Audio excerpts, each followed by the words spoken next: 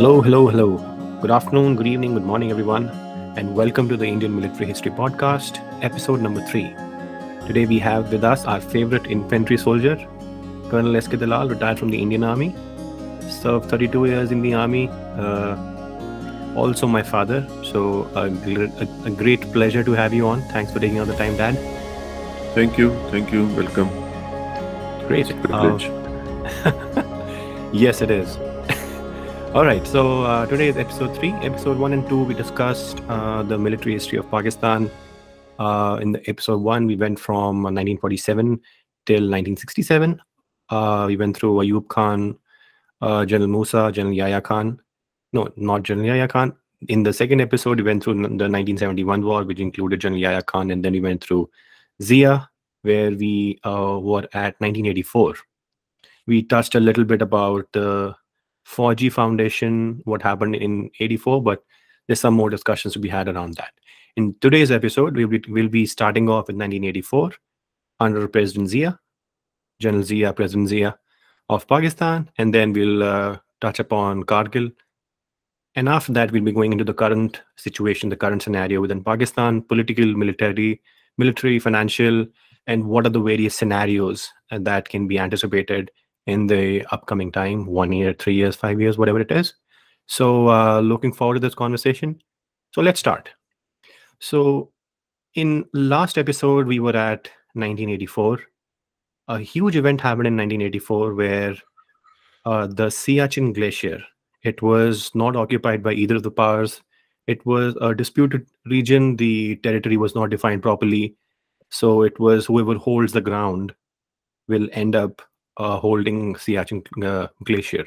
So let's start off with that. What is the importance of Siachen Glacier overall? And if you could briefly touch upon how that whole event happened and how the Indian Army was able to take control of that.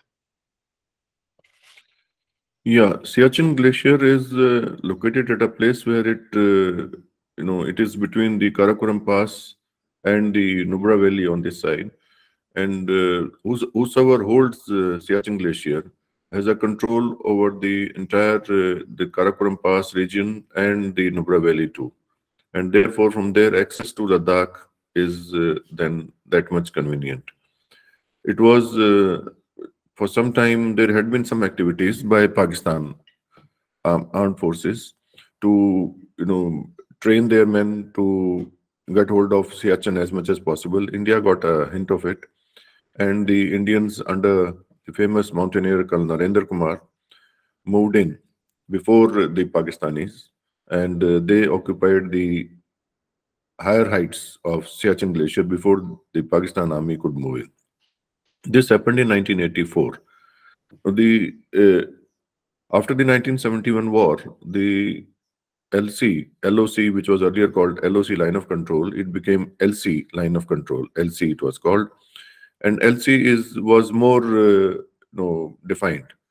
They had clearly, both the sides had clearly defined LC till 0.9842, which is at the beginning of the Siachen Glacier region. And from there, it was laid down that the LC after that moves northwards. And it was not laid down on the ground. It was not put on paper. That was the vagueness which could be taken advantage of by either side. No one expected in 1971 that Siachen Glacier would also become a battleground. That is why it was left at that. Now, when the Indian side moved in, the Pakistanis realized that the Indians are moving. They also moved in fast. It was the Indian side had not prepared themselves very well to that extent, to the extent of mountaineering equipment, etc. We moved in with very little of extra clothing that is required for glaciated regions. There were a lot of casualties, but finally India was able to capture the heights which dominate the Siachen Glacier. From the Pakistan side, also they moved in, but the advantage clearly remained with the Indian Army and in Siachen, and it has remained such till date. There have been efforts after that to to create a peace situation in Siachen, but that has not been successful. During Manmohan Singh era, also there were talks that Siachen Glacier we should not be fighting. Siachen Glacier should not be a battleground, but no one could reach any final settlement.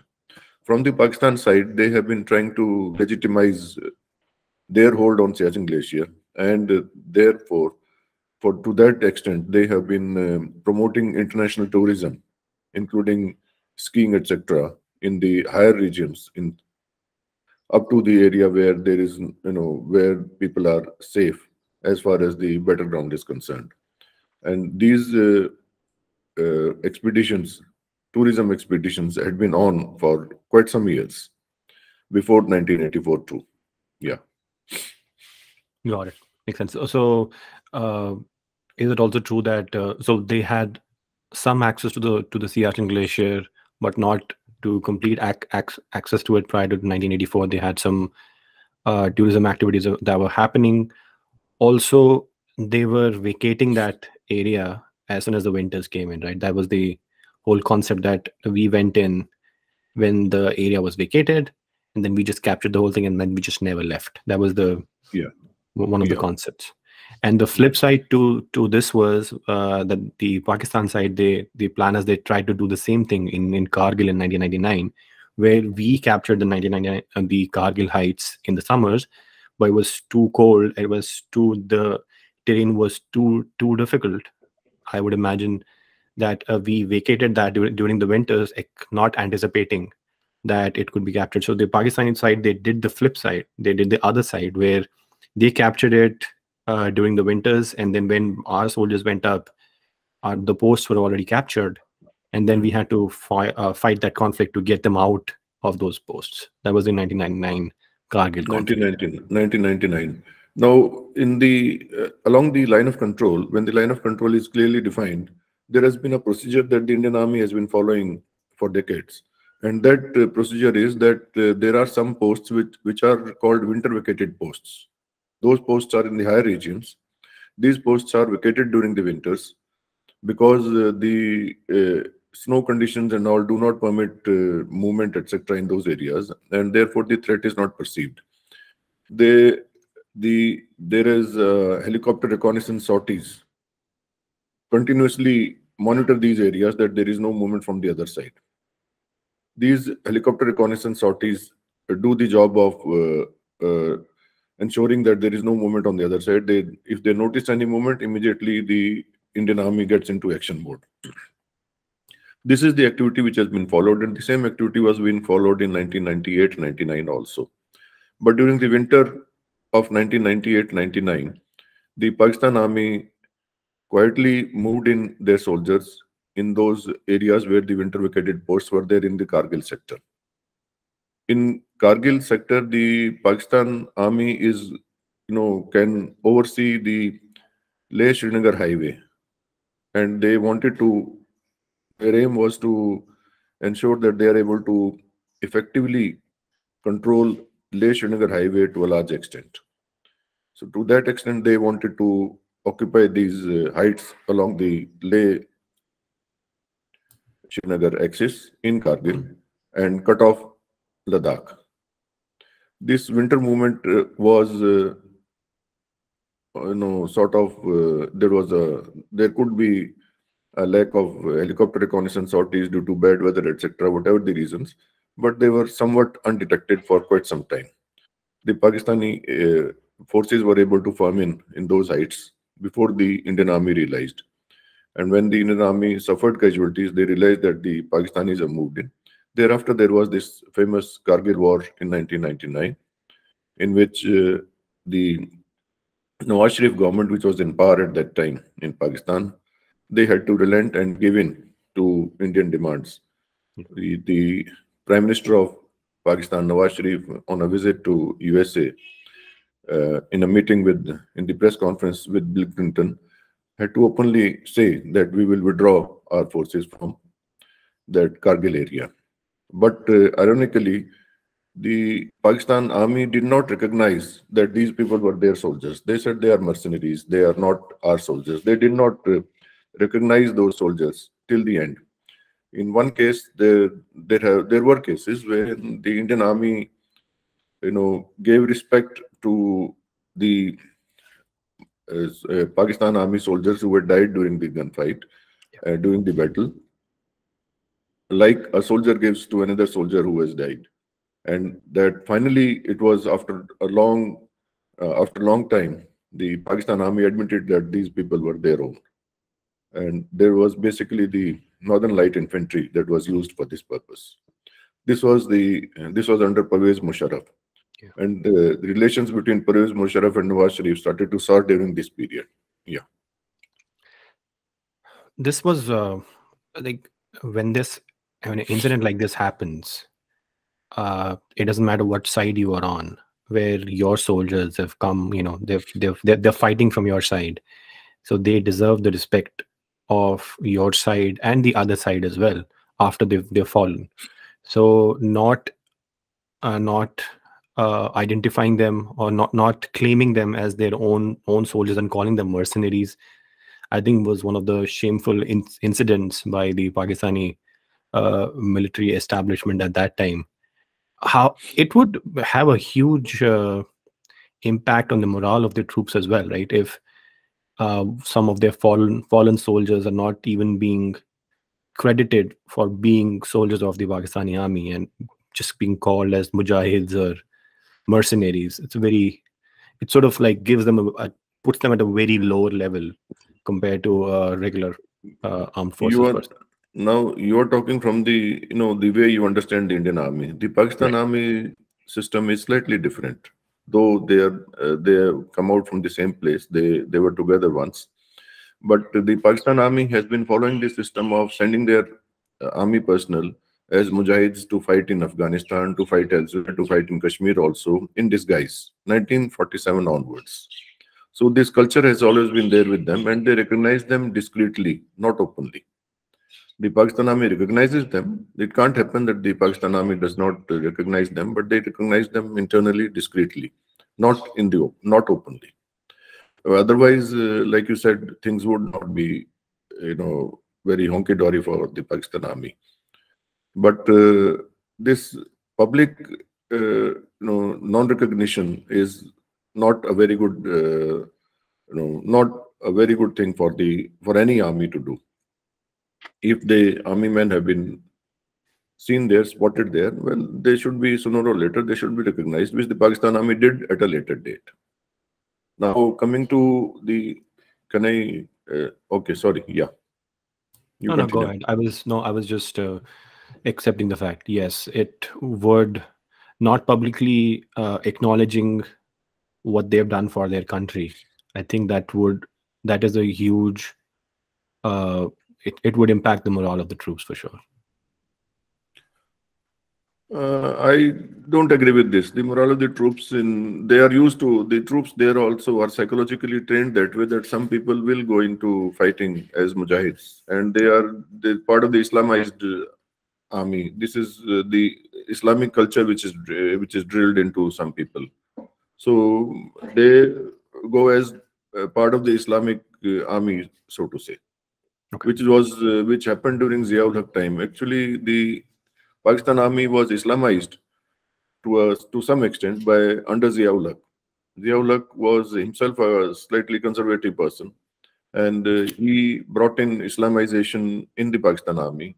He brought in at the political level also Islamization process. He started in Pakistan, removing Pakistan away from the secularism or sort of to some extent secular system in Pakistan.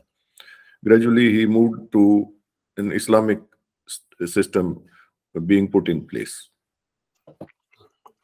Can I cover the political setup from 1988 when Zia was brought down? Zia's plane was brought down, I think, on 17th of August 1988. The American ambassador was also in the same plane, which came down when they flew from Bahawalpur. The next army chief took over, and elections were held after that. by about say December, November, October to December. Sometime the elections were held in Do you think this was 1988. a do you think this was a natural accident, or was there some shady business going on over there? Because the American diplomat also was in that plane, so it seems like unlikely that there was something shady going on in that scenario. Is there No, any there conspiracy was. theories on that? I personally feel there was shady activity going on. It was not clean. There was some, sabotage activity for sure. It was not possible for the plane to disintegrate in the air like that. And the CIA is quite active in Pakistan. If there was some other intelligence agency that was involved in this, that intelligence agency, the CIA would have brought it up. But the inquiry was also, suppressed sort of. The inquiry was not allowed to be taken to its logical conclusions. Therefore, one can surmise that there was some American hand, to some extent at least, or maybe a Pakistani hand in collusion with America. Okay. Yeah. After that, the 1988 elections, the uh, political situation was slightly turbulent. Benazir Bhutto came to power in 1988 elections, but she was not able to hold on to power for so long. There was discontent in the population. The corruption scandals within the Benazir government were also not, no, taken very, were also a pointer to bad, governance. Benazir was not able to continue for long, and the president removed her in 1991 or so. 1990, then elections were held in 1991. Nawaz Sharif, who was a protege of Ziaul Haq, he had been picked up by Ziaul Haq from a small timer politician to a big time politician as the head of the Muslim League. He came to power, he became the prime minister, but he also could not get along with the president. They had a clash, the president and the prime minister. And his government also was brought down in 1993 or so. There was no, like, this phase continued. Once Benazir was came to power, she was removed. Then Nawaz Sharif came to power. He was removed after 2 3 years, after 3 years or so. Then again elections were held. Benazir again came to power.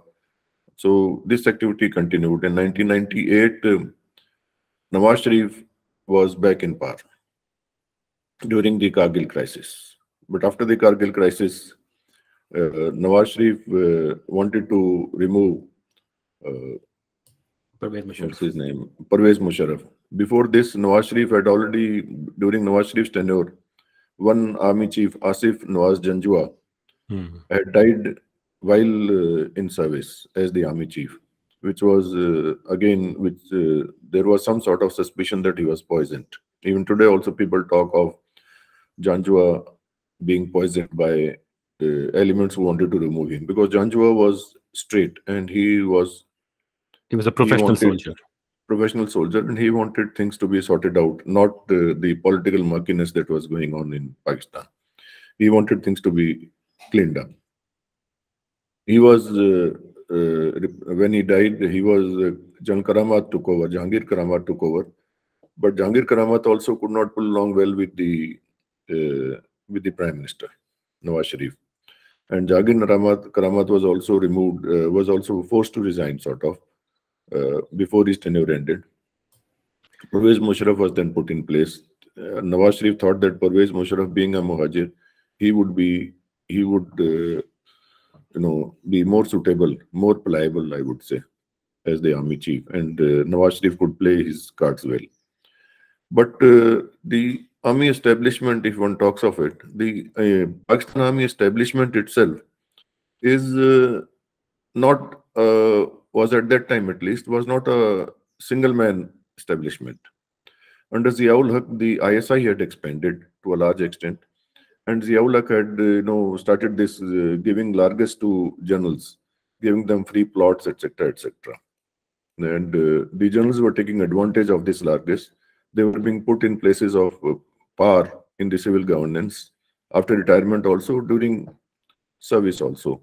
So the army was used to governing the country now, and the it was like I would call it that the Pakistan Army was functioning like a multinational company where the board of directors, the lieutenant generals, Yeah. the major players would Yeah. would discuss the issues and would collectively decide what is to be done. This is how Pervez Musharraf was also working. And when Pervez Musharraf during his Sri Lanka visit was removed by Nawaz Sharif, when his plane was in the air from Sri Lanka to Karachi, he was removed from the position, and another General Ziauddin, I think, was put in place. The army generalship, all corps commanders got together and they decided that enough was enough. They sent in troops to arrest Nawaz Sharif, to keep him under house arrest in his room, and they as soon as the clearance was given to Pervez Musharraf that the airport in Karachi is clear, he landed. The corps commander was there to receive him, and then Pervez Musharraf took over the power as the chief martial law administrator. There's an Chief interesting executive, story. sorry, chief executive. Chief, yes, he's the Chief CEO. executive. He He's was the the CEO CEO of of the the. of the So country, they made the state of Pakistan as a multinational company, and he became multinational the CEO CEO. with the president continuing with no powers with him. CEO was amassed with all the powers. Yeah, you were No, saying I something. was I was just saying that there's an interesting story around this where Pervez Musharraf, when he was flying back from Sri Lanka to Karachi, I think his plane was in the air, and he was not sure whether if he lands, whether he'll be put under arrest or what would happen to him. He was not sure that whether the airport was secured by his people or not. So he got in touch with someone from the airport authority, to someone that he spoke about, but he wanted to make sure that it is the person that he's speaking to. So he asked him, "What is the name of my dog?" And then when he answered the right question, then they're like, "Okay, he's my guy."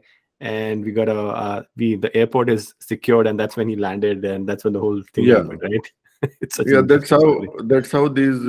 No, I would call Pakistan a banana republic, though it was at that time still not fully a banana republic. Today it Hmm. is in the category of a banana republic. They all banana republics work like this. They don't. The trust deficit is always there between everyone. So Right. this is how Nawaz Sharif was then tried for treason, and he was sentenced to 10 years in jail. But Saudi Arabia moved in. Saudi Arabia then said that no, don't put him in prison, send him out. He was sent out to Saudi Arabia to stay outside the country, and the agreement was signed between Pervez Musharraf and them that for 10 years this man Nawaz Sharif would stay out of the country. He will not be harmed, and that is how Nawaz Sharif was able to then get out safely from Pakistan. Yeah, because Pervez probably he Musharraf was. then continued as the chief executive. Yeah, No, I was just saying he was probably concerned that what happened to Zulfikar Ali Bhutto, yeah, that's what would end up happening to him. So yeah. he probably should have some options out there. Nawaz Sharif, during his tenures as prime minister, had established some good relations with. He had made some good friends in America and Saudi Arabia, as Yeah. well as both the countries, and also obviously CIA. So these people were always there to help out, to bail out Nawaz Sharif whenever he got into problems. This is where 1999, and then Pervez Musharraf was ruling. He did not allow political activities. He also got into, that there should be non-political elections and all, no political parties, etc. But his activities, political or social political activities, were soon overtaken by the 9/11 incident that occurred, where the Al Qaeda attacked, destroyed Yeah. the Twin Towers. twin towers in America. And Al Qaeda then became the main target of, which was already the main target, but then Al Qaeda now had to be done away with, and Osama bin Laden also had to be finished. This was they forced America forced Pervez Musharraf to agree to American terms, and the Americans then entered Afghanistan through Northern Alliance. The Northern Alliance under Massoud was already active in northern areas of Afghanistan. Now, to look at Afghanistan, the southern part of Afghanistan is South Afghanistan, that is, major part of Afghanistan is Pathan dominated. But northern side has got Tajiks and Uzbeks. Right. So those ethnically they are different people. Hazaras on one side are also there on the Iran border side. So ethnically these people have always been different, and they've been treated differently by the Pashtun ruling elite that has been controlling Afghanistan. Yeah, this is what is. This is 2001. Then this Pervez Musharraf continued in power, but by this time Pervez Musharraf was forced to commit himself to not allow Pakistan territory to be used for any terrorism activities against any country, which in a way was admission of the fact that Pakistan was using its territory for carrying out terrorist activities in India and in Kashmir. Right. So India has always been taking advantage of this. Obviously, India would take advantage of this. And India had been maintaining good relations with America. And there was slight amount of, in Pakistan, it is suspected that the Indian hand was behind this, has always been behind the American policies in Pakistan to force Pakistan to not attack, not carry out any anti-India activities.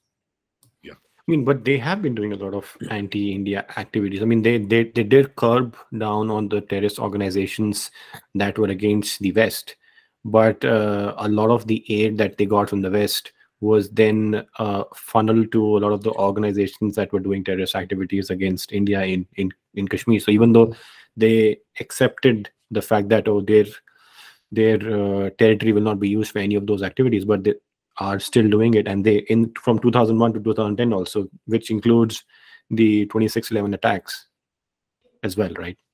Yeah, they have been doing it, and they will continue to do it. That is, certain level. I would say that the Americans cannot 100% control what happens in Pakistan, behind the scenes in Pakistan. But the admission at the highest level of this fact was itself very a clear indicator that Pakistan was admitting that it had been using terrorists trained and organized by the Pakistan army for use in Kashmir. When the Afghan problem, when Afghanistan was taken over by, was run over by American forces, and America put in place a regime of its own liking, removing the Taliban from there. By the way, this Taliban also was actively trained by Pakistan Army.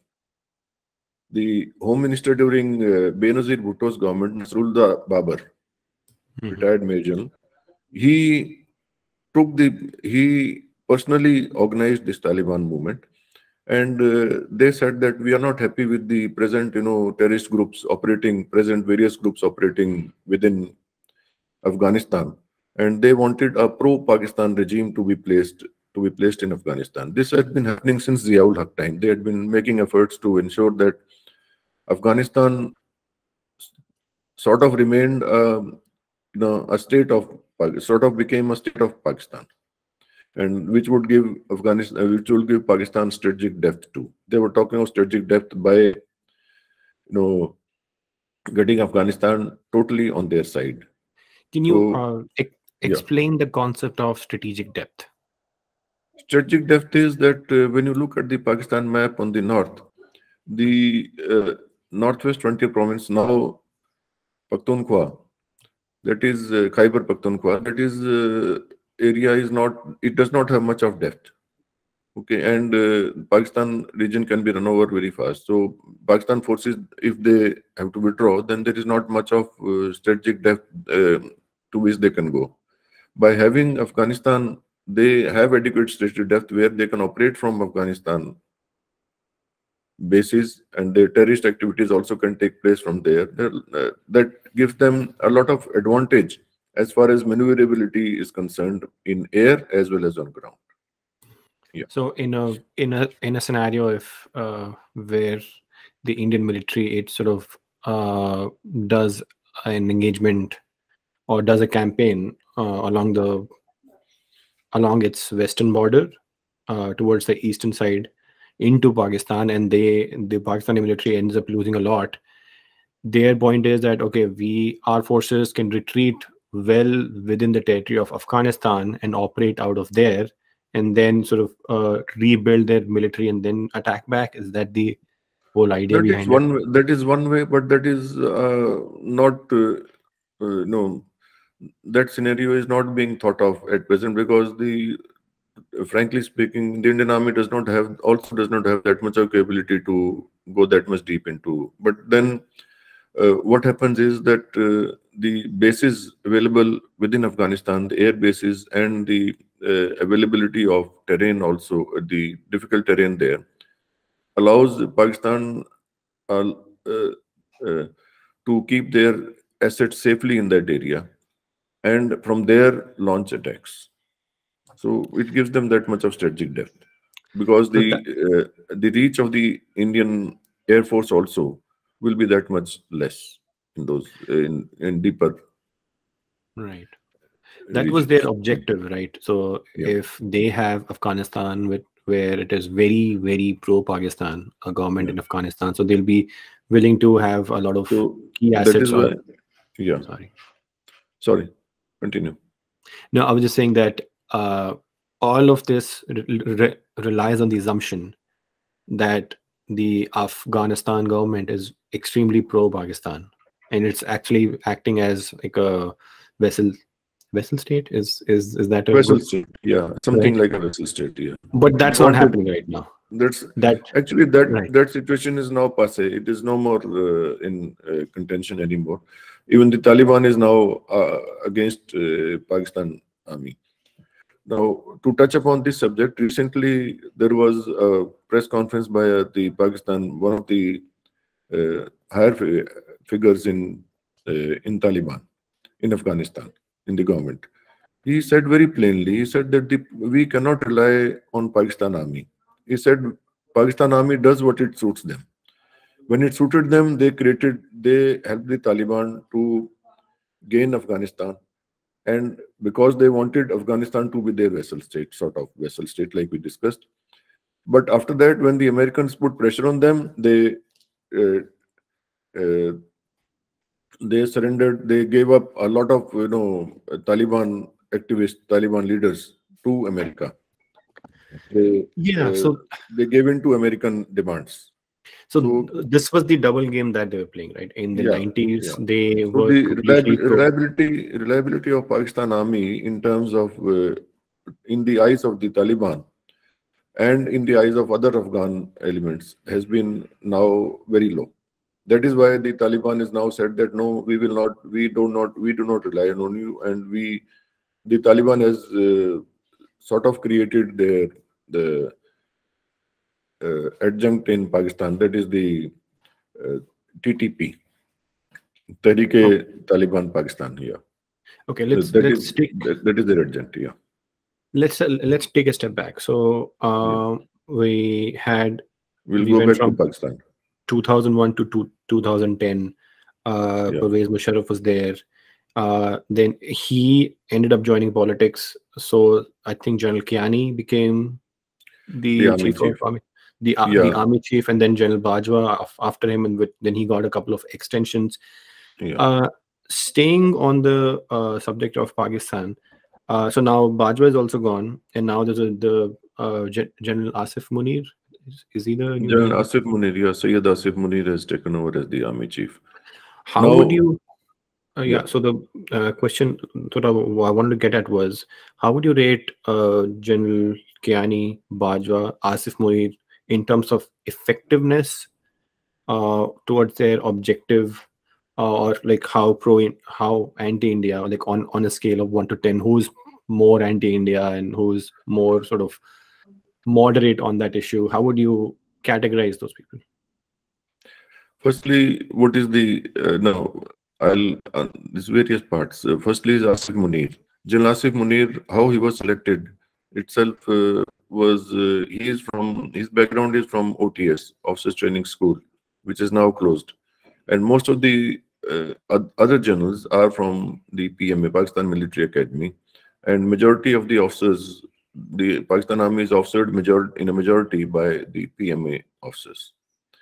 So that was when uh, Nawaz Sharif put his foot down that he will not give any more extension to Bajwa in November 2022. Asif Munir was the senior most person, but Bajwa was to retire on November 29th, and Asif Munir was retiring on November 27th. He had to be given a 2 days extension in a way that there is a post vacant of the Vice Chief of Army Staff. That's a 4-star general post in Pakistan Army. There were at that time 2 4-star generals. One is the Chairman Joint Chief of Staff and the Army Chief. But there was this post vacant, and he was for 2 days he was held on that post.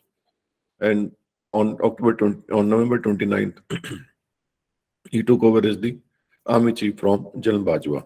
General Bajwa tried his best to ensure that Asif Munir does not take over the reins of the Pakistan Army. Why? There were various reasons. Various reasons for that. Asif Munir was not part of the coterie which worked under Bajwa.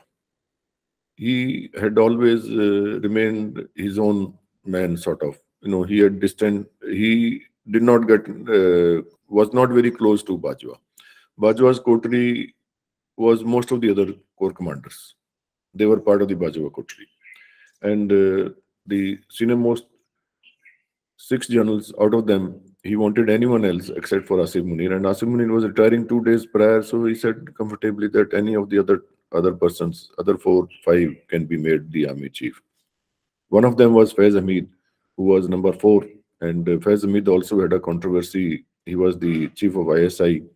He, in the political circles, he was pinned to be close to Imran Khan, and he was sort of advising Imran Khan. That is what the opposition said. So he was also ruled out. He also said that I am not in the reckoning. But then finally, Nawaz Sharif decided on Asif Munir. Nawaz Sharif said very plainly, out of his experience, he has appointed 5 army chiefs. Nawaz Sharif, how is he in the picture in this? Nawaz Sharif is the main person behind Shehbaz Sharif. Nawaz Sharif is though exiled in Pakistan, but Shehbaz Sharif cannot do anything without consultations with Nawaz. And Nawaz controls the government from London while sitting in London. So Nawaz Sharif said that किसी नू लगा लो इन्होंने जाना उत्थे ही है, meaning that you put any army chief, he will work for the interest of the army only. So he said, let us put the senior most person, because he realized that there were 2 things going in favor of putting Asif Munir there. One was that Asif Munir was DGISI, and he was posted out from that appointment after about 9 months of tenure, which was which was not in the common practice. And it was said that he was taken out of DGISI appointment at the behest of Imran Khan when he was the Prime Minister. That is the time. And Faiz Hamid took over as DGISI from him. So Faiz Hamid was this. Okay, sorry. One was this, and the second is that he was not part of the PMA group. So he was sort of separated. He said that he is not part of the Bajwa setup. So therefore, let us put Asif Munir. Nawaz Sharif decided that Asif Munir will become the army chief. In spite of all the resistance, he ensured that Asif Munir became the army chief. Yeah, saying something. PMA as in Pakistani Military Academy, like we have our IMA. Okay. Yeah.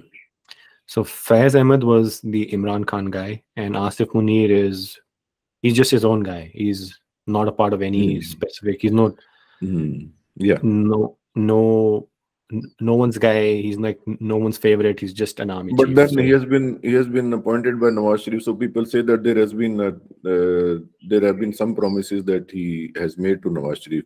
This is what people say, but I doubt it. The I mean, I doubt it. He would not be anyone's man in times to come. One, I am sure one will realize that Asif Munir is nobody's man.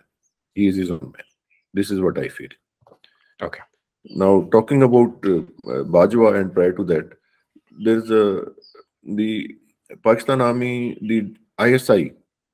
I'll talk of ISI first. Can I continue? Yeah, can I Yeah, continue continue. on this? Yeah. Yes, yeah. Okay. ISI.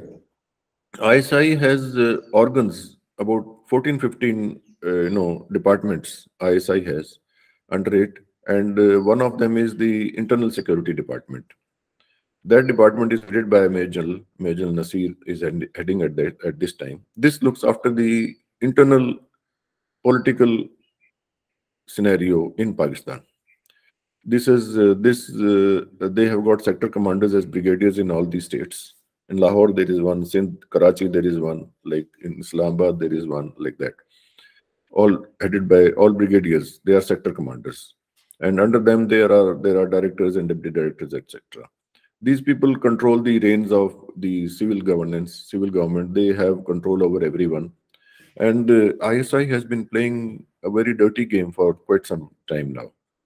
ISI is into phone tapping, into video making of all political leaders and all possible, people who can tomorrow be a threat to the hegemony of Pakistan Army that it enjoys in Pakistan.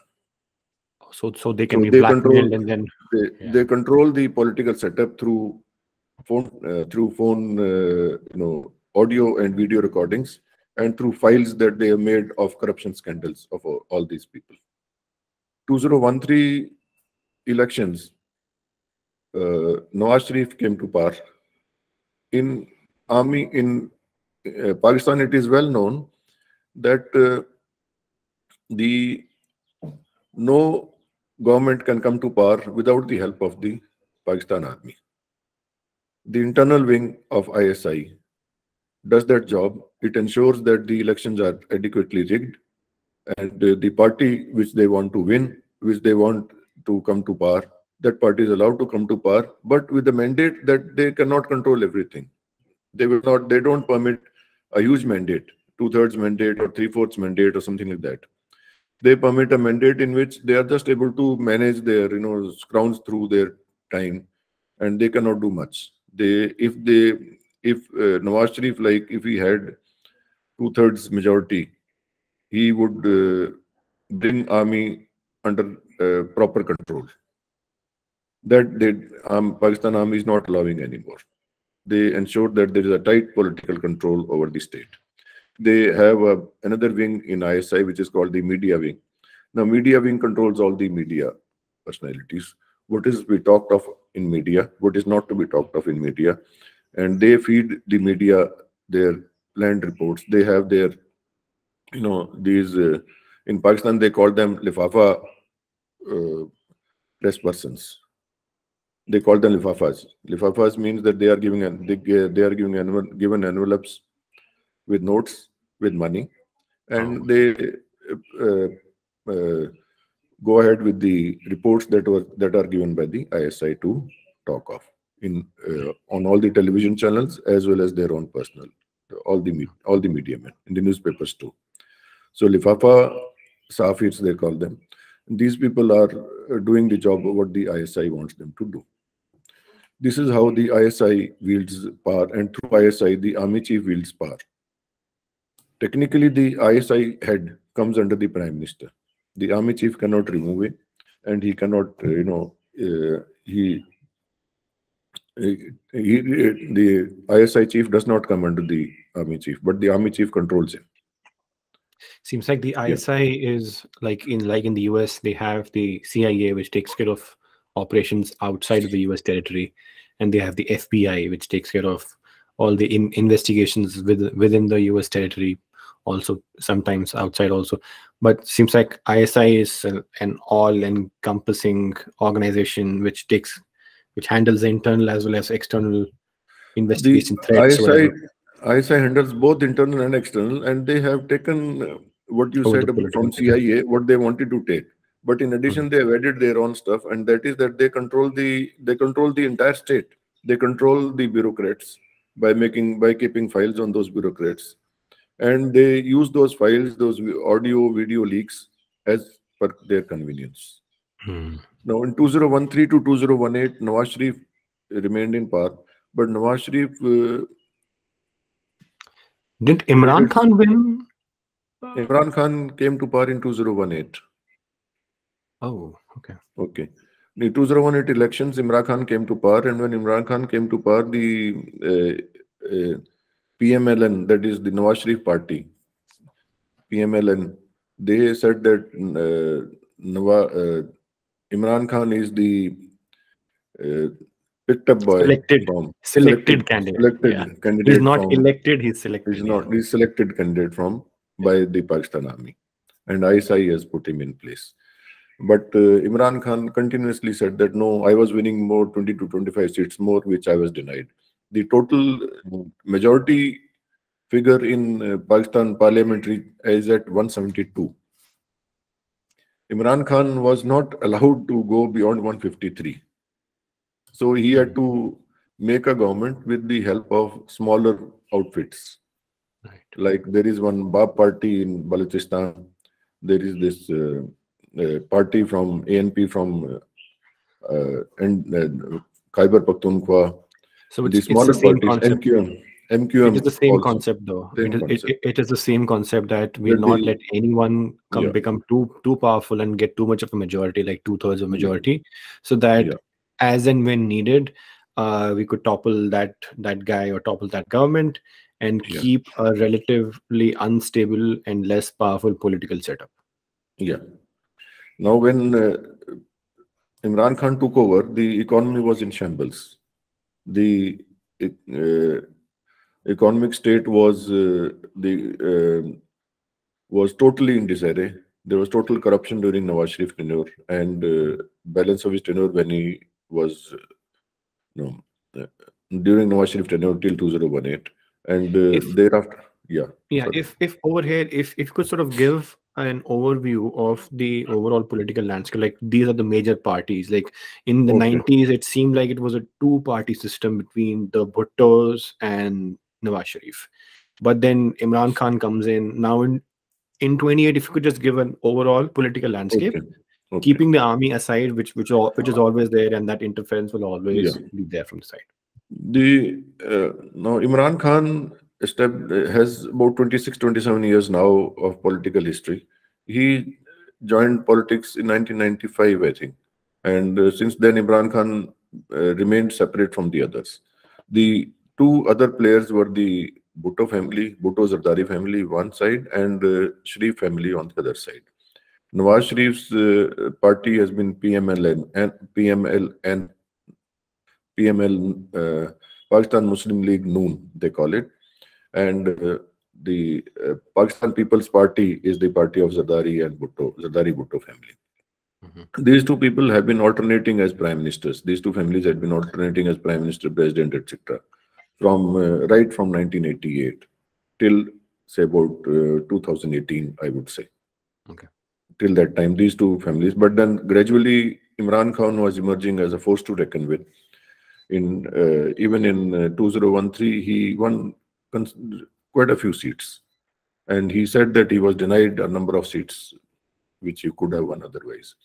There is a difference between the political, functioning of Imran Khan and the other parties. There are before that there are smaller parties like the MQM. MQM is a Karachi, Hyderabad based, Sindh, Karachi, Hyderabad based party, urban based party of the Muhajirs. Muhajirs are the people who migrated from India during partition. Hmm. The basically the Muhajirs to look after the Muhajirs' interests. And Mia Altaf was their head, who was exiled during Zia's time he still stays in London. He has not been allowed to return to Pakistan.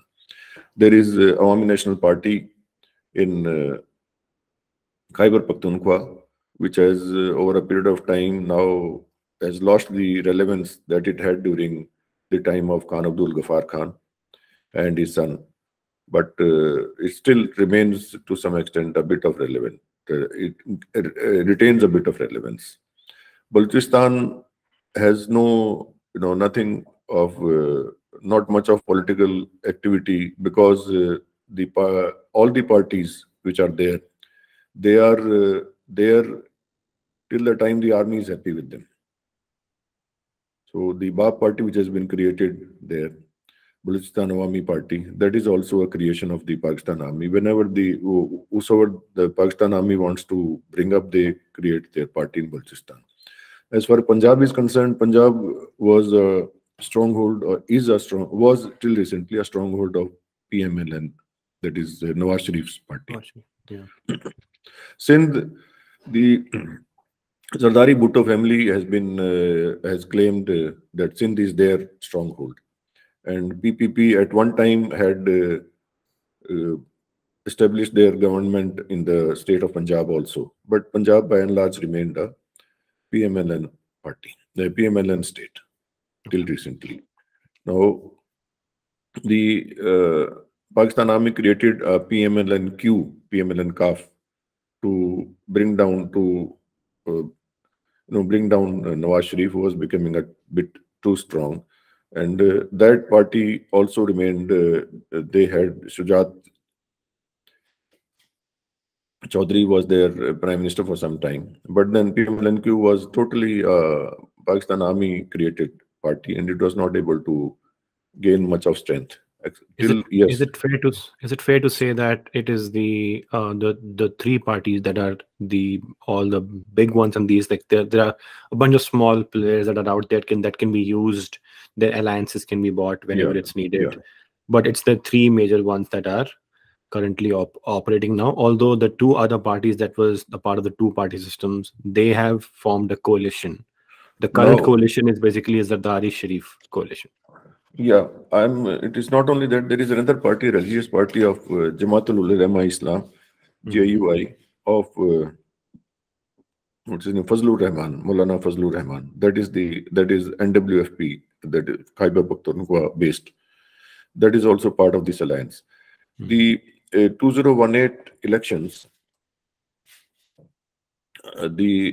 all the 13, the Nawaz Sharif, PPP, PMLN, PPP, and all these JUI and all the others, they got together and they formed an alliance after 2018, which is a 13-party alliance. This alliance was cobbled up later on, though, in 2021. This is a 13-party alliance. All the political parties, except for Imran Khan's party, are in this group of 13 parties. This is the weirdest thing ever. Like, Pakistan basically had two major parties, the Nawaz Sharif and Zardari's Bhuttos. It's like the BJP and Congress over here in India. It's sort of weird. Like, it's kind of similar to BJP and Congress forming a coalition government, and then it's the weirdest thing, because in fact, in between, Zardari became prime minister after forming a coalition with Nawaz Sharif, but it did not take too long for both to split with each other. They have been working in collusion with each other and in collision with each other, both ways. Okay, so collusion as well as collusion. They have a history of cooperation as well. It's not like the BJP and Congress. Mostly history of fight for interest, for their own interest, but there have been cooperation in between, in Punjab also and at the center also. Okay, for some time. So now we have there's one point which I want to bring out, that Imran Khan's party is a bit different from the other parties. Imran Khan has, right from 1995, he is to first we look at Imran Khan's character. He has been a star before he joined the politics. He is well known in international circles as a famous cricketer. He won the World Cup for Pakistan. Pakistan won in 1992, I think. He won the World Cup for them. Credit goes to him because his leadership. He is a charismatic person. There is no doubt in that. He has been he has had a Western kind of lifestyle. I would put it that way. And he has, when he created his political party, he ensured that he created the political party in a manner, and he started it in a manner. He has been organizing it in a manner that there are no scandals that can come up in his party. The funds which come to him are all legal.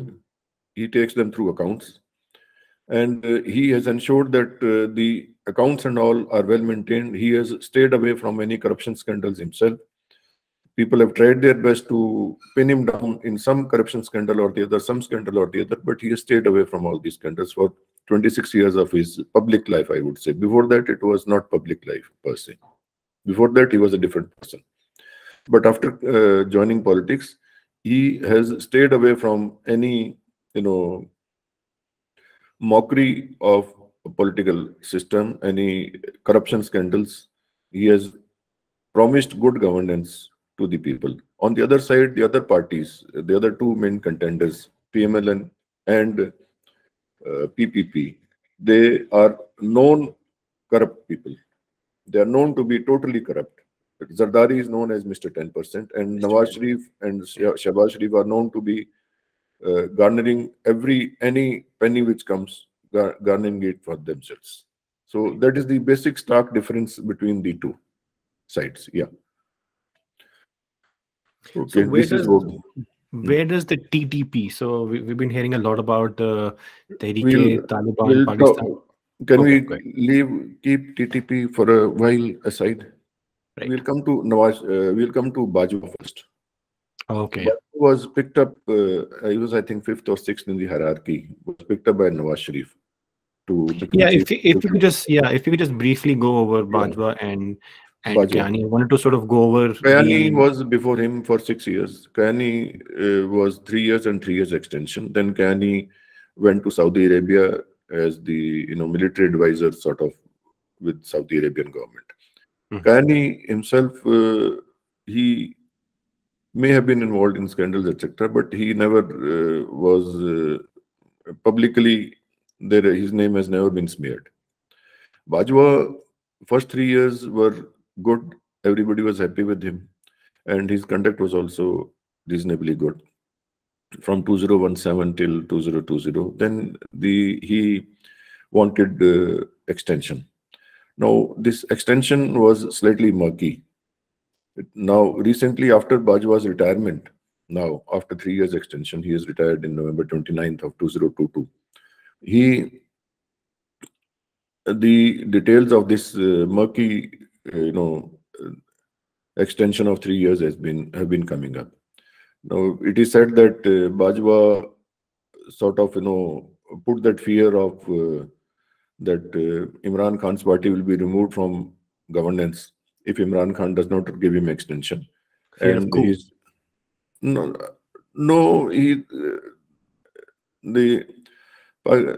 They would just tell the BAP party, MQM party, and the ANP to get away, and as soon as they got away, to remove their support, Imran Khan would lose majority support. He was above 172, he would come to 153. Right. So that was very simple for they had to just give an order to MQM and BAP and ANP to withdraw. Yeah. One sentence and they would withdraw. They were creators. These parties are at the behest of working under full control of the Pakistan Army. Now, it is said that DG ISI at that time, Faiz Hamid, and one more general, I think it was DG ISPR, they both went to Imran Khan and made him, got the signature of him giving 3 years extension to, recommending 3 years extension to Bajwa on a blank piece of paper. Okay. This is not the way the system works. If the extension is to be given, the file has to move from the Ministry of Defense, from the Defense Secretary's table. It has to go to the Prime Minister, then to the President to give assent. In this case, there was no file which was moved. It was just that he was forced, that fear was put into Imran Khan that he would be removed from the chair, And at that time, Imran Khan was making good progress as a prime minister. He did not want to now get away because the results of his positive administration, his good administration, were now being visible to the public. And he, Bajwa took the extension from the government. He did not have to take the help of the opposition also. But Bajwa ensured that Nawaz Sharif also agreed in public, Nawaz Sharif and PMLN, to say that yes, we agree to Bajwa should be given his extension, whatever was being demanded. So he got extension of his tenure from the government as well as the opposition, which is a very strange case. He did not need this Nawaz Sharif to say yes to it. But now things are emerging that Bajwa was colluding with Nawaz Sharif right from the beginning.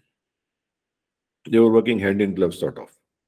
They had already decided in about 2019 end that Imran Khan is to be removed. But then 2020, this COVID took over, and after that, they had to continue with Imran Khan as the prime minister. Then they gradually got together. Nawaz Sharif and PPP were made to get together, to sit together, and by the Pakistan Army, by Bajwa, and they formed this 13-party alliance was created. This alliance then they moved a vote of no confidence on 8th of March 22 against the Imran Khan government. There was a lot of Here in this case, Pakistan, then Prime Minister Imran Khan, he was talking about foreign collusion. There was a foreign hand and in him being ousted and his government falling. And the reason that he gave was that he wanted a more independent foreign policy, or more independent policy for Pakistan. And they were like, just like what India does, where if we get a good deal over here, we will act in our own interest and will not just be on one side and act in the interest of the United States or the Western Alliance. And he said that that was the reason why his government was made to fall, or why he was ousted. How credible is this accusation?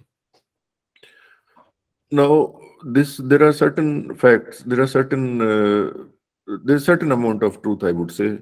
And the fact is that when Director CIA was visiting Pakistan in 2021, Imran Khan should have met him logically, because Imran Khan needed to, after Biden took over, Imran Khan had good relations with Trump. But then after Biden took over, Imran Khan was not having good terms with Biden. And it is a known fact that Biden was working as per the, desires of the American establishment, whereas Trump was sort of anti-establishment, I would say. So Imran Khan needed to build bridges, and he needed to meet people, and he needed to convey his point of view. He refused to meet with the CIA director. One doesn't know for what reason, but then that gave a total leeway to Bajwa to deal with the CIA and with the American people, with the American government. Okay. That was actually a mistake by Imran Khan, which he, I'm sure, must be admitting that he should have continued. He should have met CIA director. Another thing is that the Americans wanted, some press reporter asked him, would you give basis to America to fight the Taliban or to fight the terrorism in Afghanistan? He used the word no way or something. He used some word which was said undiplomatic word. He said no way or some impossible or some not possible. Yeah, he said not possible. And I think he said not possible, no way. So that was undiplomatic, and he did when in international diplomacy, the diplomats actually function in a manner that they don't say no directly to any country. They just keep quiet, mull over it, they just keep quiet and come back. They directly don't say no to any country, and to America, especially when it is a superpower, lone superpower, there is no need for him to say no way or no, not possible at all. Do you think that was another mistake? So it was more. Do you think that was more for his local No, it audience at is home, sort of, I like would say, keep his people happy. Imran Khan's character is like that. He is the no, he is not in that category. What you are saying, that to keep people happy, it was his own mindset. He Right. he has a bit of personal arrogance. I would put it that way. Hmm. That he did not meet the CI director because he thought, no, CI director is not at my level. Why should I meet him? I will meet the president of America, something like that. Yeah. Now, the Americans were unhappy, obviously, with this. But then the no conspiracy by no international conspiracy can succeed when till the time there is no helping hand within the country. Hmm. I would say that say about 15, 20, 25% role of the Americans, but 75% role is obviously of Bajwa and his group Okay. to in the removal of Imran Khan. Bajwa I had mean, his but own then, interests. yeah, but then Bajwa would have been given assurances by the Americans that okay, if it, not nothing will happen to the aid that we're giving, like they would have been some assurance on the United States as well, because he It was can't just actually other way unilaterally take an around. action like Other way around. Bajwa assured the Americans that he will give whatever they want and uh, let us get rid of Imran Khan. so And that's one good thing that there was Imran Khan was trying to do, was like have a policy that was independent and for the interest of his own country, but then he was sold out, it seems like. And now again it seems like it will fall back to the policy of the best interests of the West and not of Pakistan per se. Imran Khan had there are two, three more activities that happened. Now, Imran Khan in February, when Ukraine was attacked, just when the attack was going in at that time, Imran Khan visited Russia and he met Putin at that time. That was also not liked by America. I mean, that was Then, not his fault, right? oh, He didn't no, know but that still, on this day the invasion will take place. He had his plans, but it but was, they did not like Pakistan to enter the Russian sphere of spare, influence. yeah, right. That was the main thing. Now, in addition to this, like what happened was that Bajwa promised the Americans that Pakistan army will do whatever is required by the Americans. You don't worry, Imran Khan, we will get rid of. The uh, American diplomat who looks after the no, official who looks after the Pakistan desk, Robert Lou, he told the Pakistan ambassador in USA that either you get rid of Imran Khan or we'll make life hell for Pakistan, something like that. And the that is the letter which you're talking of, which people are talking of. The ambassador sent a letter to uh, the Ministry of External Affairs, and this letter said that this is what the Americans are saying, and which was taken as interference in Pakistan affairs. To look at it from the American angle or from any country's angle, when a lone superpower, it has always been getting into regime changes in many countries, not only in Pakistan, in many countries in the world. Right. There have been efforts at regime changes. Now, this every country does to influence, tries to influence others. But if the prime minister not under the influence, they try to get rid of him and put another pliable person. It's a normal system which works in the international arena. There was nothing very great about it, and nothing very, that there was a big conspiracy by America and all. These conspiracies are ongoing in the world at all times. So that was not very great. So I don't value that the Americans were, after were behind it and all. Yes, they were behind it to some extent, but then they gave just the green signal to Bajwa, okay, you manage it. The Pakistan army should manage the affairs, and we are happy with that. That's all. I mean, the argument can be made that the Americans did not need to do anything because they had someone who was willing to do all of that. So, if they can do a regime change without them getting involved at all, why would they get more involved than it is needed The or required? Americans, the Americans have always been working closely with the Pakistan army. right Right. from Ayub Khan era, and that they have not been the political instability has been a constant feature in Pakistan right from 1947 till date, and the reliability of the politicians in the international sphere is also that way not very good. They know that international sphere, the Pakistan Army reliability is much more, and especially for the Americans. So they work Yeah. in collusion with the Pakistan Army. That's a known fact. Yeah, like we Okay. discussed in our last podcast, democracies are messy. It's easier to talk Yeah. to one guy who he's the sole decision maker, which is the army chief. Um, so now let's talk about the current status of Now, current political. No, okay, Bajwa ensured that this, with 13-party alliance, Imran Khan was removed from power on 9th of April. The the surprising part was that there was a conspiracy theory going on that Imran Khan had decided to remove Bajwa as the army chief and put another person, Lieutenant General, another person as the army chief in his place. So on 9th 10th April night, the Supreme Court was opened at midnight, and the order was passed to the government that by the Supreme Court that the government will not tinker with anything, with any activity, and the constitutionality of the removal of Pakistan of Imran Khan government was also accepted by the Supreme Court at the same time. Though there was a lot of there was a lot of problems. The speaker had already dissolved the assembly before the no confidence motion could be pushed through and all that. There were a lot of issues which were there. But final thing is that Imran Khan was removed, and Shehbaz Sharif government was put in place as Shehbaz Sharif as head of the government. PPP and total 13 parties were part of that system. right. Okay.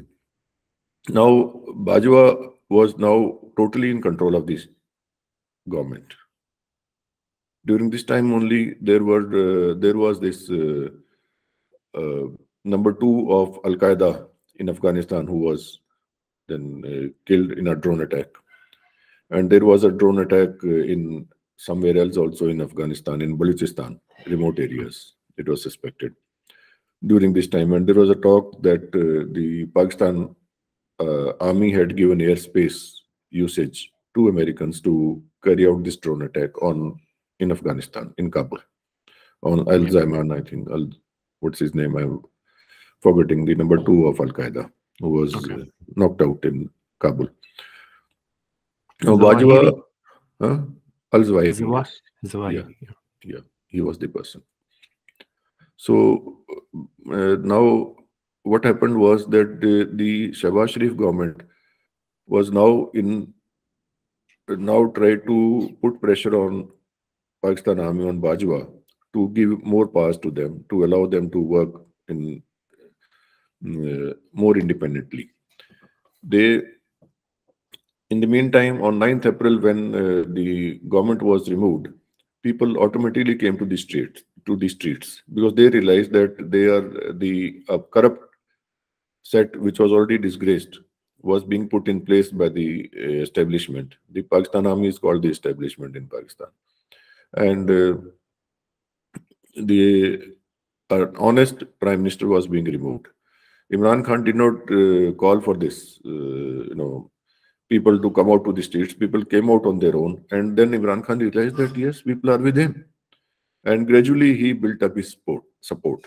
He started going to the people. He started talking. He started holding rallies, and then he got into this July 25th march. He ordered. He decided to carry out a march from Lahore to Islamabad, wherein there were a lot of atrocities on his people.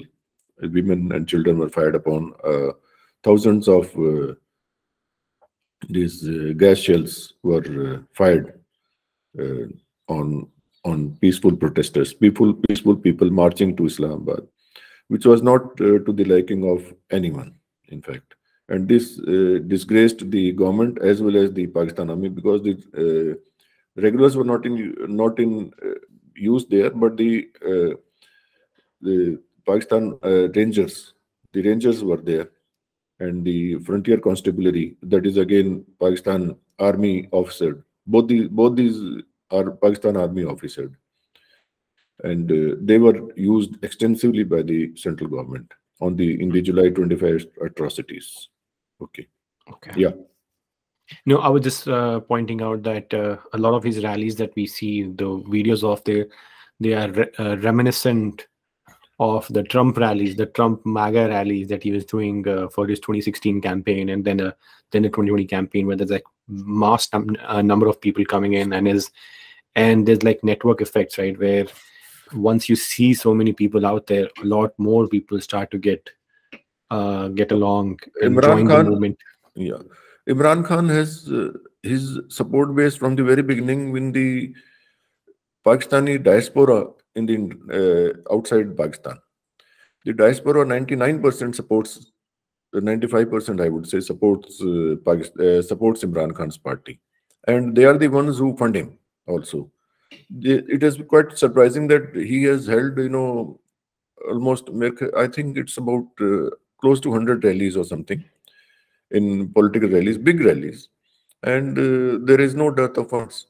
He has not had any dearth of funds, and they've tried to investigate Imran Khan, his political party, his systems from every angle. They have not been able to find to pin any major scandal to him or to his party to that Okay. extent. Now, his popularity has been growing with every incident of the government and the Bajwa coterie, I would say, trying to suppress popular, sentiment and Imran Khan. His popularity graph has been rising. It was earlier low. Now people say that he will get 2/3 to 3/4 majority when elections take place. That is why the Shahbaz Sharif government is trying to not get into elections at all.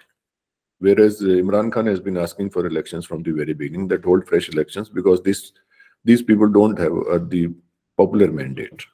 They don't have the mandate, right? So wait, when those atrocities were happening on the people who were marching from Lahore to Islamabad, the army chief was Bajwa at that time, or were Asif Munir and No, the Army Chief was Bajwa. This was July Bajwa? 25th. Okay. Bajwa retired on November 29th. Okay. So let's talk about this. So whenever the elections happen, which scenario is more favorable from an Indian perspective? If an election happens, and obviously there'll be interference from the Pakistani army on this case. If first scenario, if Imran Khan wins and he gets like 2/3 or a 3/4 majority, so very strong, stable government. That's scenario number one. Or if it's like he makes the government, but with the previous government that he made, where it was coalition based, or it was very slim margins, or if he just loses, and either Bhuttos not Bhuttos, but Zardaris or the Sharifs, they come into power, which scenario would be the best scenario from an Indian perspective for more peaceful coexistence between the two countries? Yeah, just let us first relate the personalities. The personalities on the opposite sides are Zardari his party cannot come to power independently. So let us drop Zardari for the time being. There is only the Sharif family, Shahbaz Sharif and Nawaz Sharif, and versus Imran Khan. Only two political contenders for the top slot. Okay. Nawaz Sharif has, always been trying to have good relations with the Indian government. It was during Nawaz Sharif's time that Vajpayee visited Lahore. The Lahore Declaration composite dialogue was formed in 1998, I think, and that Lahore bus service was sort of started, or that Delhi Lahore bus service was started. Samjhota, or I don't know what I think it is Samjhota. Samjhota Express was also started, and the bus service was also started. Vajpayee visited Lahore, and there was a composite dialogue declaration which was signed by the two prime ministers. Right. Okay, and after that also, when Pervez Musharraf also tried to get close to the Vajpayee government, but then he was not successful.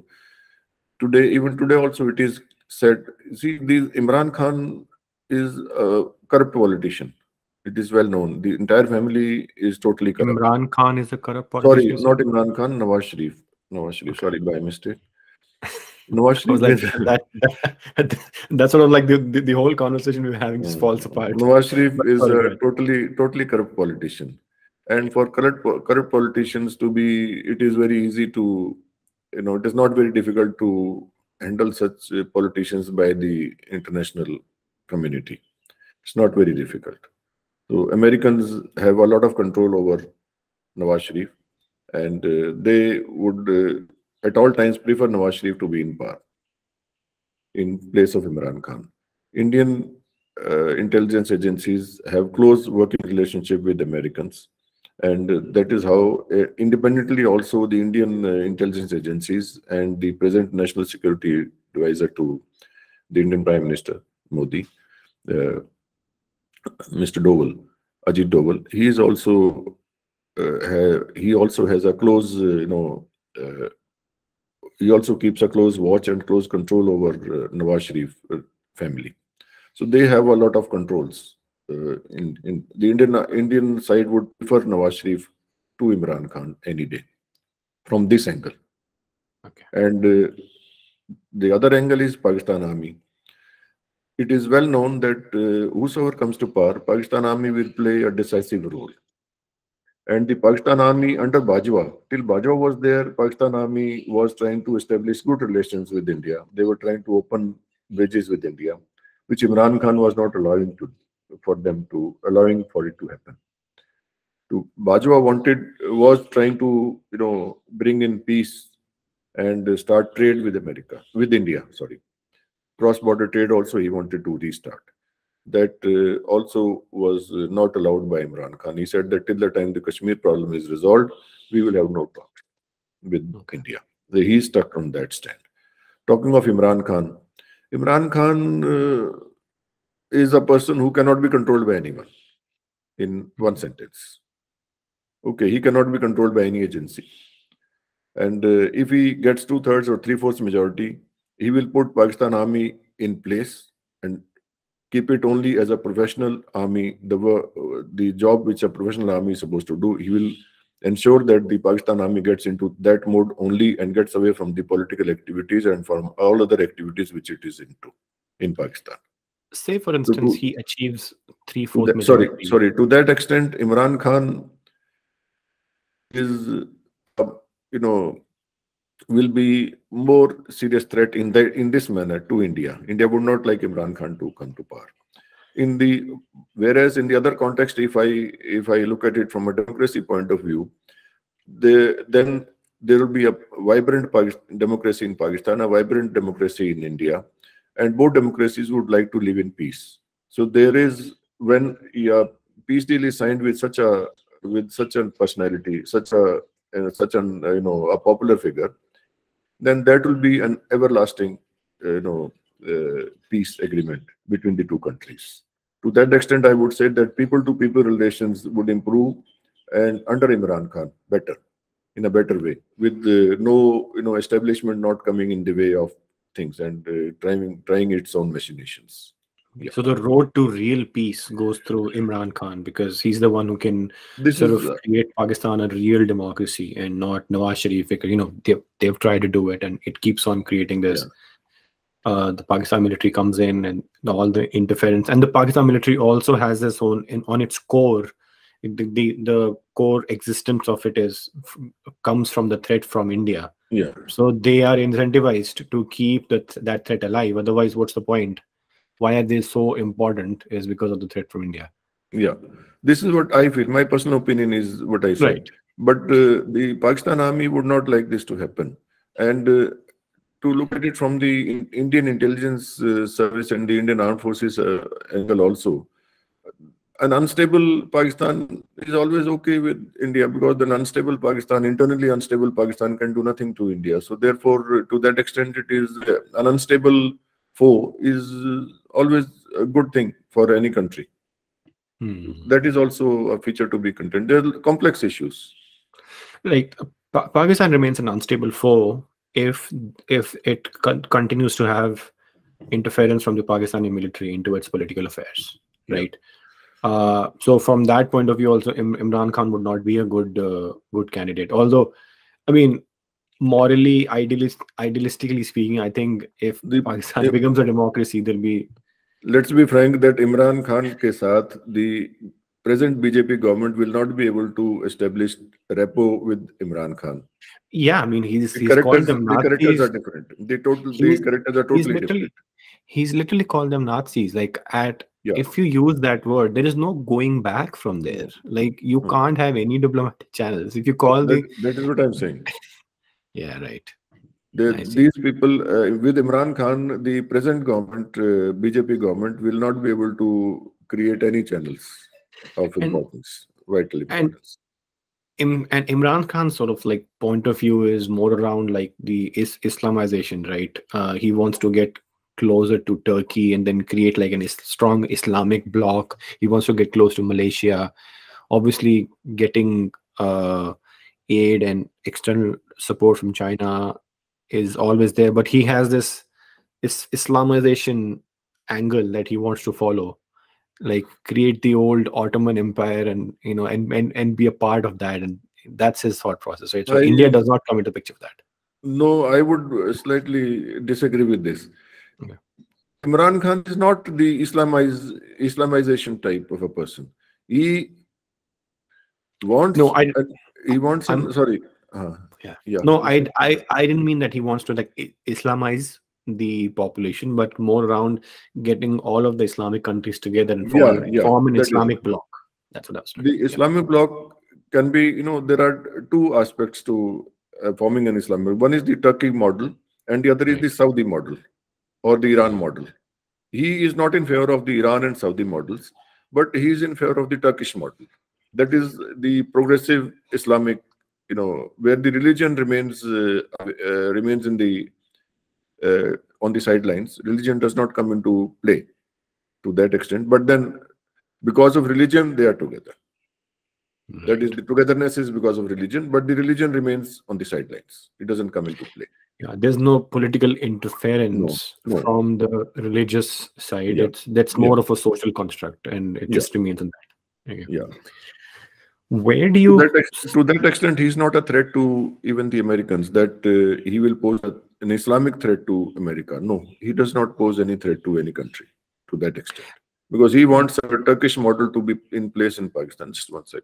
Right. Turkish model to be in place in Pakistan, wherein people benefit from governance, and the country develops into a developing, good, thriving economy. That is what his interest is. Okay, and beyond that, it does not. Maybe tomorrow he may pose a threat, or the country may pose a threat if it becomes too powerful. That's a later stage, but not today. Yeah. Okay. No, I was just saying that you mentioned that scenario where Imran Khan gets 2/3 or 3/4 majority, and then he puts the Pakistan army in place. How does that? If you go through like Let me the steps uh, on that, how does that work? let me Wouldn't they let just me do a put it coup? let me put Right. it different. Let me put it differently. Right. Let me answer it differently rather. General Asim Munir is trying to get hold of the army. And let's talk of Asim Munir first, because he's the man in picture, in the center of the activities. Asim Munir is not, seemingly, he's not very happy with the DGISI, President DGISI Anjum, Najim. Mhm. And he wants to replace him and his men. There was this Arshad Sharif journalist, famous journalist of Pakistan, who was hounded from the country by ISI, directly threatened by ISI that you leave the country. From Dubai also, he was asked to leave Dubai also within 48 hours. He went to Kenya. Again, he was sent to a place where they wanted him to go, where it was easy to eliminate him. They knocked him out. Ashraf Sharif's mother has clearly named DGISI, General Bajwa, General Nasir, Major Nasir, who was the DGC. They call him DGC, and these people as the persons who have masterminded the plot against in the killing of Arshad Sharif. Nawaz Sharif has a case against him and his daughter, that is Mariam Nawaz, or case against him in the same in the same contest in UK. There is a person from their party PMLN, Tasneem Sayyid Tasneem. He has admitted that he has been part of the parley's discussions wherein Nawaz Sharif had clearly said that we want these two people to be removed, Arshad Sharif and and Imran Khan, to be eliminated. And there is a money trail which goes from London to Kenya. That is also a proven fact. Can I talk about this incident, Arshad Sharif incident, for some No, time? I was Yeah. just wondering how that connects with the Pakistan military being taken It care of connects. if he has It connects with that because it is the first time that the mother of the deceased person has directly said that I want an FIR to be launched. She has filed a case in Supreme Court for this. I want an FIR case to be lodged against the DGISI, the Army Chief, and the DGC. These people, and she has named some other persons or some more people also, that these people are the ones who have killed my son. She has clearly said. Similarly, Imran Khan has openly named General Bajwa, DGISI, and General Nasir, that these are the people who have been. He has actually asked for General Nasir to be his name to be put in the FIR, not Bajwa's name per se, but he has asked for General Nasir's name to be put in the FIR. Okay. Imran Khan. So this tussle is already on. Asim Munir is trying to. Now let us come to Asim Munir. He is not in control of the situation at present within the Pakistan Army. The generals are not in agreement with him on many issues. He has only been able to change the corps commander of Rawalpindi Corps.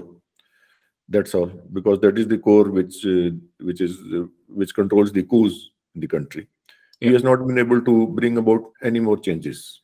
He has tried to contain the political activities of the ISI, which he has not been able to. People say that he's trying to control, but he's not been able to control. He has not been able to have any say within the Pakistan Army. The corps commanders are in. They are 6 years of Bajwa rule. He has put his own people as in most places. So those people are Bajwa in a way still calling the shots through those people. Asim Munir will take some more time, 3-4 months, I would say, to take control of the military. To this extent, the Pakistan Army is presently being run in the same pattern as it was being run by during the tenure of General Bajwa, that they are hounding Imran Khan and his people. They are trying political, what do you call that?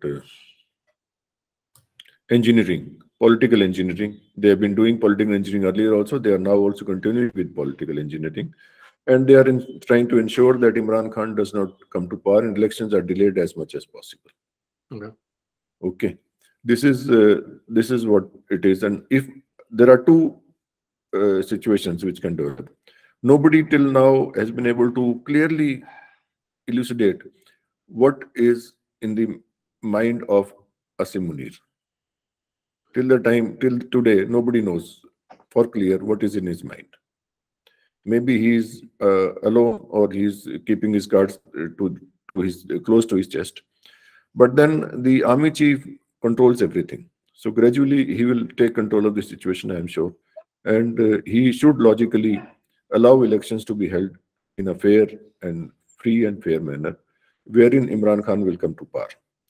He seemingly, the way he is working, he seemingly is not interested in political activities. But then people say that he does not like Imran Khan. Asim Munir. So Asim Munir does not like Imran Khan. So there is a very complex situation. Yeah, but then if Imran Khan comes to power, how does he? So the Pakistani army still will be strong. No, It the doesn't matter if Pakistan. he has the backing of three-fourths of the No, country. no. There, the problem comes in that to amend the constitution and to bring in order, to bring changes, you require two-thirds majority. In some cases, three-fourths majority in the parliament. Okay. If Imran Khan is allowed these two-thirds, then Imran Khan will ensure that the judiciary plays its role in a proper manner, and the Pakistan army plays its role in a proper manner, in the manner in which it is designed to play, not in the manner in which it is playing now. By amending the So, constitution. by not only amending the constitution, by taking control of the things, he would first put, I would feel that he would first put the judiciary, like he would first empower the judiciary to ensure that the judiciary is independent. And he would then, start disbanding the ISI, the political wings of ISI. He would not have, as a prime minister, he cannot have that disband this. I don't want this DGISI to do this internal work at all. He has to just disband, or he has to just post them out. And Yeah. the ISI works under the prime minister. So therefore, the prime minister can bring all changes to the ISI. As soon as he changes the ISI, Pakistan army changes. Yeah, but yeah, technically ISI works under the prime minister, but everyone knows that it works under the army. So as soon as he starts to bring changes into the ISI, there'll be another coup. So and it won't matter if he No, has three-fourth majority, two-third majority. They'll just do another coup because as soon as the the Pakistani military sees that their power is being taken away by this guy, it's like they have the stick.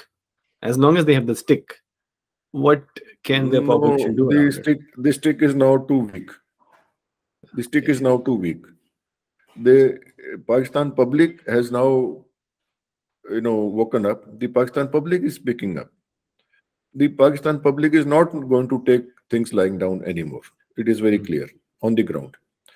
The public is still not, totally woken up, but then I'm sure that the Pakistan public is not going to accept any more of nonsense beyond control from the Pakistan army. So gradually the Pakistan army will have to recede and give space, educate space to the political uh, executive authority to take control of the state. I mean that's the I would same put thing it that that way. was that's the same thing that was happening in East Pakistan in 1970, 1971, where there was public outcry against them, and but the Pakistani military came in and they suppressed all of that outcry. The like massive bad things that they did, but in that case there was India that would come in and liberate East Pakistan and form Bangladesh. But now India can't come in, right? Because Pakistan now has tactical nukes.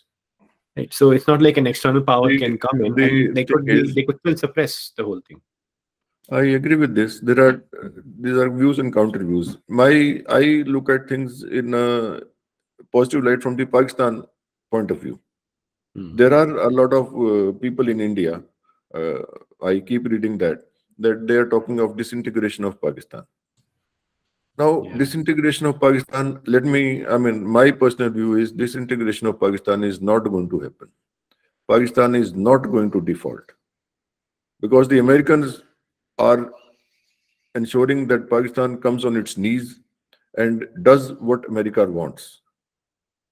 That is how all these activities are taking place. That is how their economy is going down, down, and down. The economy is not being allowed to come up because the government is not trying to revive the economy.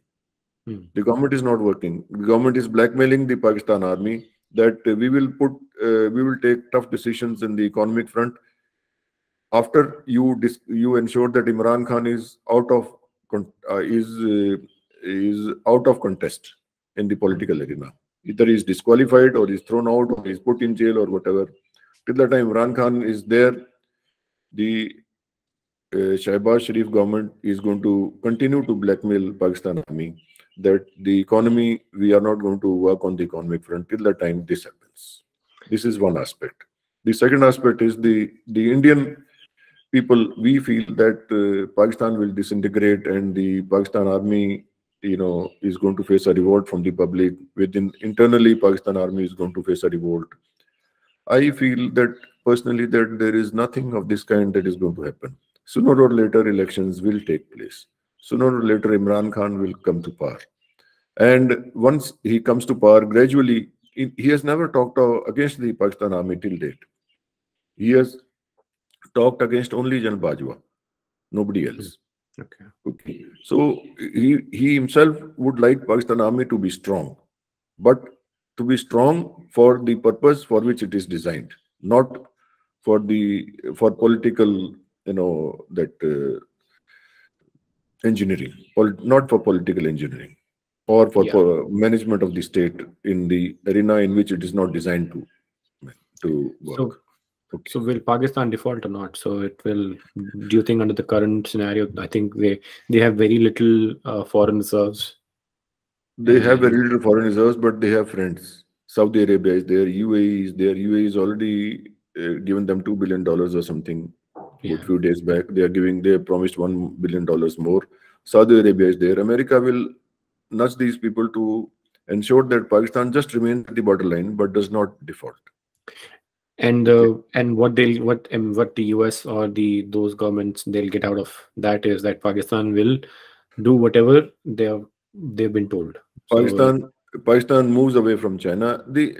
Pakistan's it is the international scenario which is ensuring instability in Pakistan. China America rivalry is at its peak, is peaking rather. Russia is fighting in Ukraine. America is trying to ensure that Russia gets badly stuck in Ukraine. So all those are affecting Pakistan too. Pakistan, by the way, has been supplying weapons to Ukraine. That's a fact. Yeah. So Pakistan army has been quietly supplying weapons to Ukraine at the behest of Americans. Oh yeah, after the what ousting America, of Imran Khan. Yeah. what America wants is that Pakistan should wean away from China, CPC should be dropped, and Pakistan should allow the air bases, etc., or whatever they want for Afghanistan to be taken control of by America again in a different manner, not by physically putting their boots there, but in a manner in which American forces are not there, but the Americans are able to ensure adequate control over Afghanistan. They do not want China to enter Afghanistan. Yeah. And they want China to be moving away from Pakistan. So Pakistan is stuck in that quagmire. That is why Americans are ensuring that through this government that Pakistan economy goes in shambles, and it will take years for Pakistan to recover. And that time, Pakistan will go on bent knees to beg for help from America and from other countries, which it will give on its terms. That is how the situation is. And it will remain like that. The Indian wishful thinking that Pakistan will disintegrate, I am very clear in this, that no state disintegrates in this manner. I mean, also it's going to be a bad thing for India. That's my own thought process on this. Correct me if I'm wrong. If Pakistan disintegrates, it creates instability in the region, and there'll be a lot of that fallout will come into India as well. The borders are porous. A lot of terrorist activities, a lot of terrorist organizations, they form their hold within Pakistan as well. If the central government, even America will not be able to control that situation. Right. Okay, so nobody wants a totally unstable system, totally unstable, unpredictable, activity to be there in any country. So let's not do any wishful thinking. Pakistan is going to remain in place, but a weak Pakistan for some years to come, because when Imran Khan, when and if he comes to power, he will try to rebuild Pakistan the way he wants to rebuild it. It will take some years because of the devastation and destruction that has been caused in the last 9 months in Pakistan economy, as such by the Shahbaz Sharif government. Now, let us, as from the Pakistani point of view and from the South Asian point of view also, I would feel that positive outcome of the present political influx should be such that elections are held in Pakistan, political stability comes to Pakistan. Imran Khan does not want war with India. He is not interested in any war with India. He's not interested in any other activity except for, he says that I will talk to India only when India agrees to talk on Kashmir, etc., etc., or it undoes whatever it is, whatever has been done in Kashmir in the last few years. Right. That's a different ball game. Okay, but expecting Imran Khan to get into war mode immediately, no, it is not in the horizon, on the horizon. Yeah. Yeah. Great.